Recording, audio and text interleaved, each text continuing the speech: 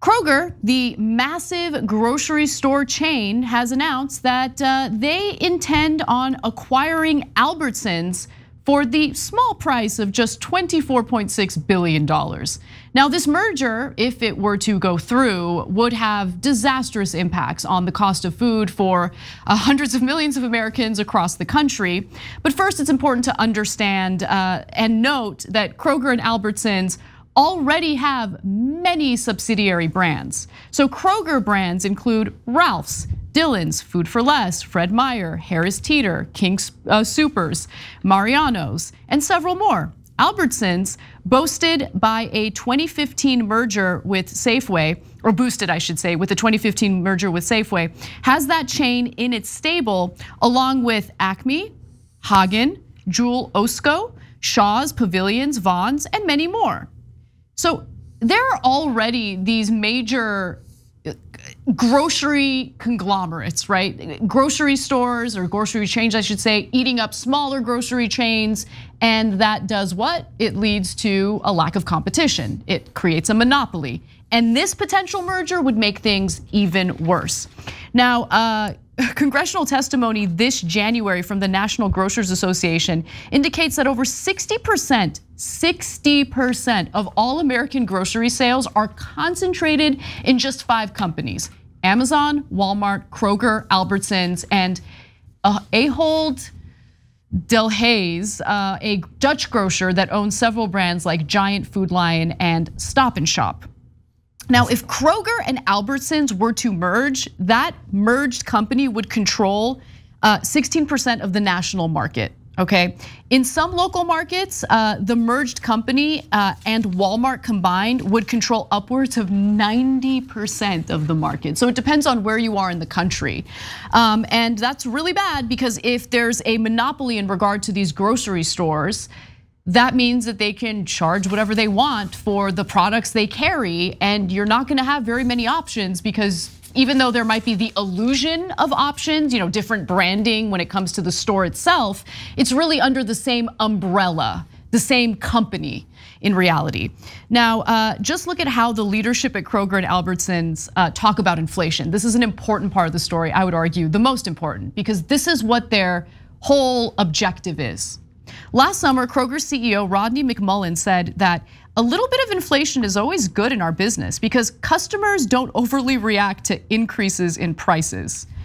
That's a really interesting take, because people are definitely reacting to the inflation, especially when it comes to putting food on the table for themselves and their families.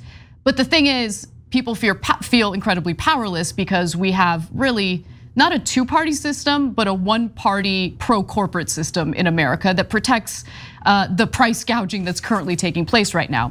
Kroger's CFO, Gary Millerchip, told shareholders in October, quote, "We've been very comfortable with our ability to pass on the increases we've seen at this point, and we would expect that to continue to be the case," end quote.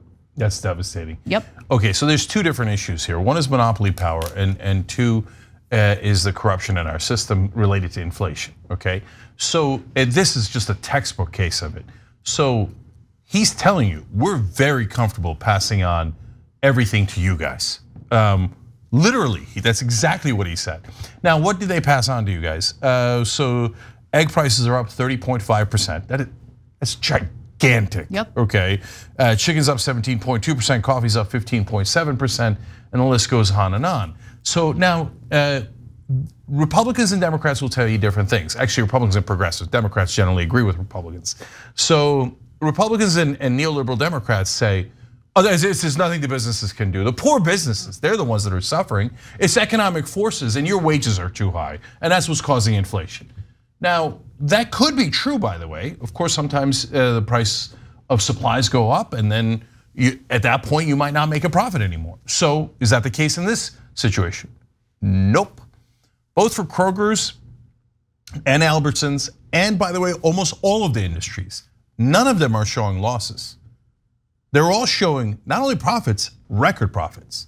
But wait, if inflation was causing it, they'd be in dire straits. And they'd be like, we don't have a choice. I have to increase the price, otherwise I'm losing money. And if I lose enough money, I'll go bankrupt. But that's not the situation at all. Correct. They're making record profits. And they're bragging openly saying, yeah, the people will take the price increase. Why? Why are the people going to take the price increase? Number one, they have an oligopoly. Yeah, they have no choice. They have no choice at all on two fronts. One, in a place like LA, for example, almost every supermarket is Ralph's and Vons and Pavilions. So first of all, they would merge, then you would have a monopoly and not an oligopoly. You would have no choice at all. But right now, you basically have only two choices. It's these companies that work together all the time. They set very similar prices, so that you have the illusion of choice without actually having. Why did they acquire all those companies that Anna mentioned? Why didn't they change their names? Because they like the illusion of choice. Yes, the illusion of choice is really important to grasp when it comes to capitalism, because what we usually hear about when it comes to, let's say, a communist system like in Cuba, one of my favorite memes that goes around by right wingers is a grocery store aisle in Cuba. I forget what the product is, but there's one brand. You have no other choice, one brand.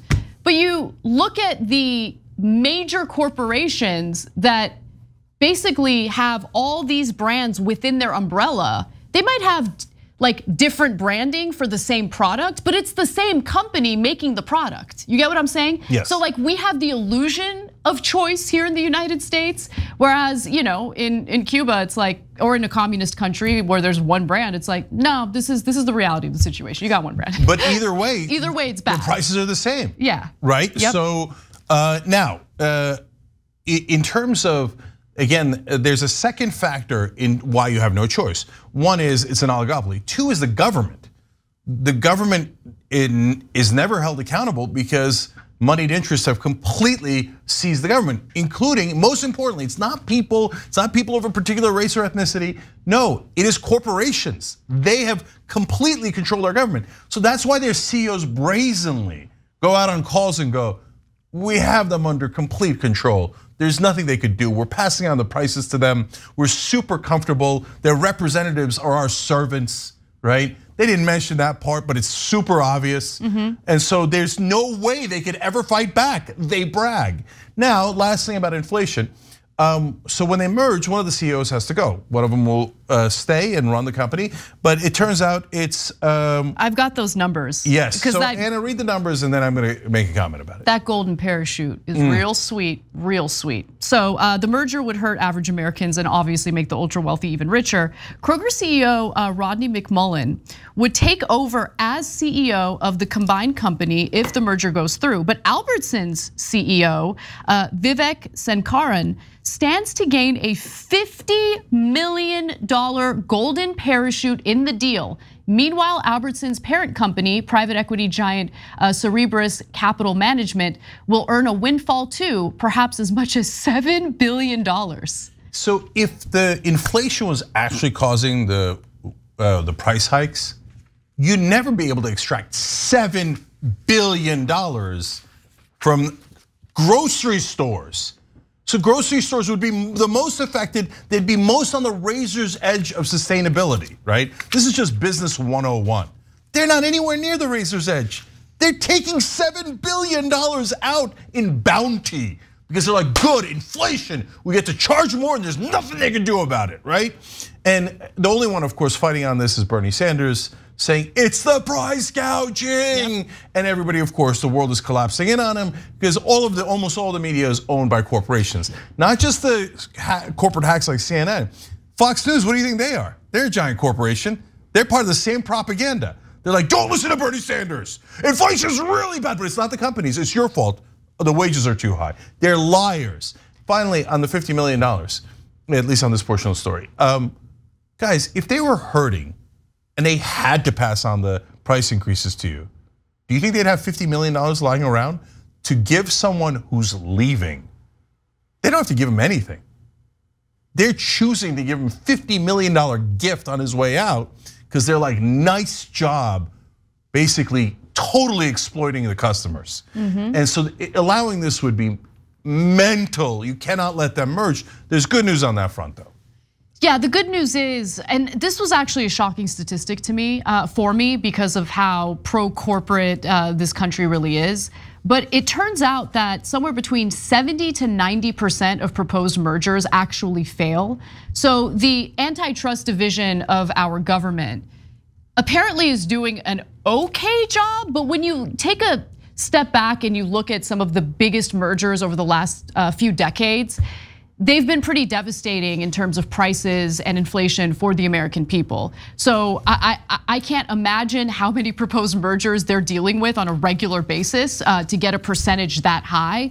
But it's really important for this particular merger to fail. Yeah, so there's a lot of nuance there. Real quick, a lot of the smaller ones fail. The giant corporations basically own the government, except for the FTC under Biden. So we often criticize Biden. I don't think he does enough.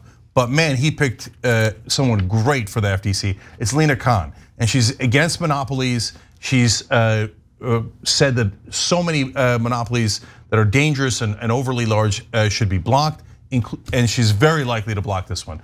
Unfortunately, there's always a bad turn, right? She's not the final voice. She's the penultimate voice. The final voice is the courts. And so the courts, of course, are completely controlled by corporations. Again, corporate media never told you that. I write all about it in my upcoming book, justicecomingbook.com, about how they captured the courts. And so the courts keep going, no, I don't see any monopolies. Anybody see a monopoly? They own 60% of the market. I don't see it, we're good. Almost all the people on the courts were selected because they were in favor of giant corporations. They were picked by corrupt Republicans and oftentimes corrupt Democrats to do just that. So Lina Khan will almost certainly strike this down.